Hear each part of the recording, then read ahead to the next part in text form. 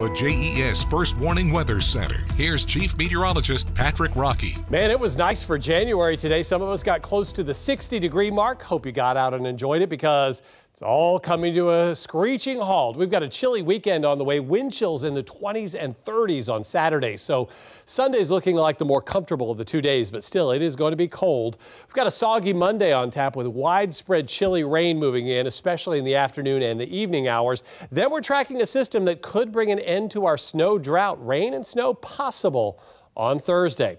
So as we take you toward tomorrow morning, clear skies. It's going to look beautiful, but it is going to be chilly. Temperatures close to, if not below freezing. Wind chills in the 20s. We'll hold on to those wind chills in the 20s and 30s with the actual high temperatures only in the lower 40s, despite lots of sunshine around. You can see the widespread rain moving in on Monday, and there's our chance for some rain and snow next Thursday. That's a look at your first warning 7-day forecast.